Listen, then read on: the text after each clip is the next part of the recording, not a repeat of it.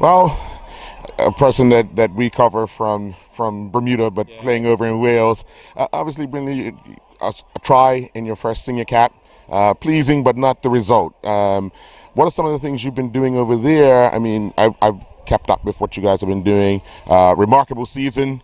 What's been the process of your season to come away with some of the things that you guys were able to come away at Bedworth? Well, I just think this year we've had a great team of group cohesion. So like every time we go into a team environment or a match, we're all together. There's no person that's on their own, nothing like that, and we work hard as a team, and it has showed the results this year. Like our best season we've had in the whole of the Premiership. So.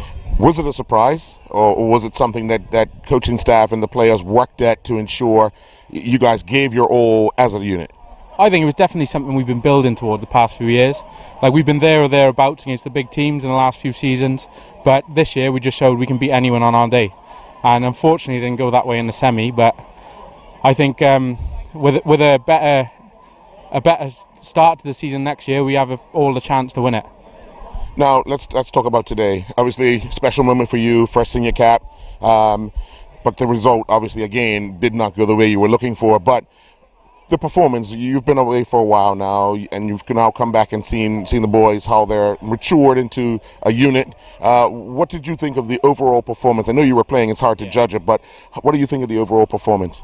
Well, I think as a team, there's a great bunch of lads here, and I think given a few years being together, I think we have more than any opportunity to beat these teams. Today maybe it wouldn't have gone our way, but I think it was the little percentages that maybe would have changed it. And to be fair to Cayman, they capitalised on everything today. They didn't let any score go begging.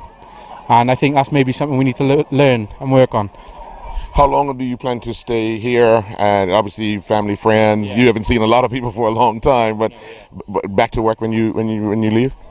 I'm here for another week, but I've had a word with some of the boys whether they'd try and get me to go to Atlanta or not with the team, but I haven't made my decision yet. But definitely come back if not this year, but next year to play with the boys again if I'm needed, and just every opportunity to come back I will.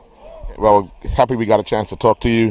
Yeah. We got your try on camera, so. Oh, great. Pick it up. Yeah. All the best. Cheers, mate.